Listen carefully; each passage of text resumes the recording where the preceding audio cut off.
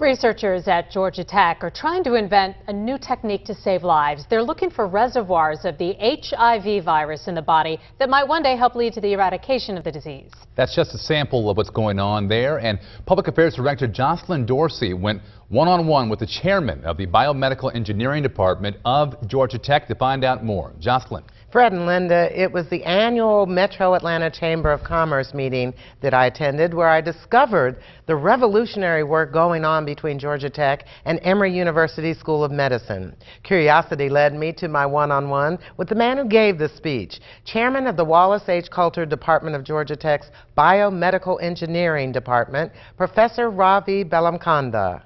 It's really an amazing story because it's a partnership between a public university like Georgia Tech, a fantastic engineering school, and a private medical school. So there are three kinds of magical things happening, if you don't mind. One, there's some incredible research going on here with engineers and technology in the service of medicine and unmet clinical needs, along with Children's Hospital, Emory School of Medicine, the VA, and other partners.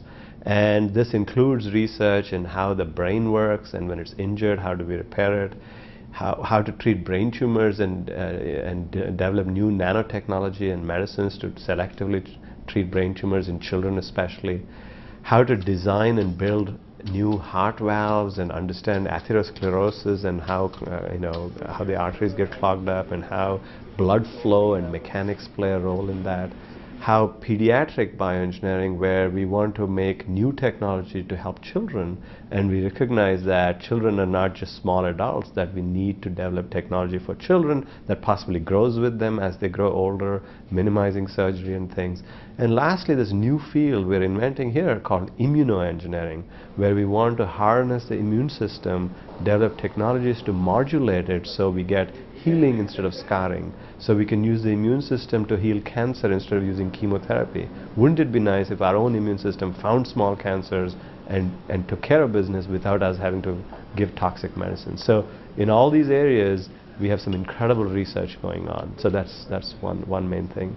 The second thing is we have an exceptional program in training and educating just incredibly talented students of all kinds. We have more women than men for the first time in Georgia Tech's history in our department, for any department in the College of Engineering. And it is very special to have a truly highly ranked, number one, number two, number three ranked program in a public university that is accessible to a student profile that perhaps it's not so easy for them to access a private Ivy League university in the Northeast or in California.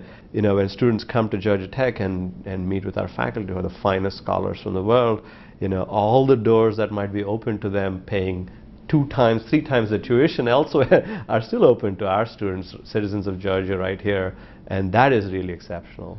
The last thing that's very special about us, I think, is that we're very interested not just in writing a paper and going to conferences and giving talks, we do that, but we also want to impact our economy and have things go to the clinic. And so our faculty were named after Wallace Coulter, who was an inventor. He invented the Coulter machine that is used to count particles in blood. So this legacy and this spirit in the department is to make things move forward, push them to help a child, a patient, as quickly as possible, start companies to help create jobs. And so all this comes together, and I'm really blessed to be at such a great place.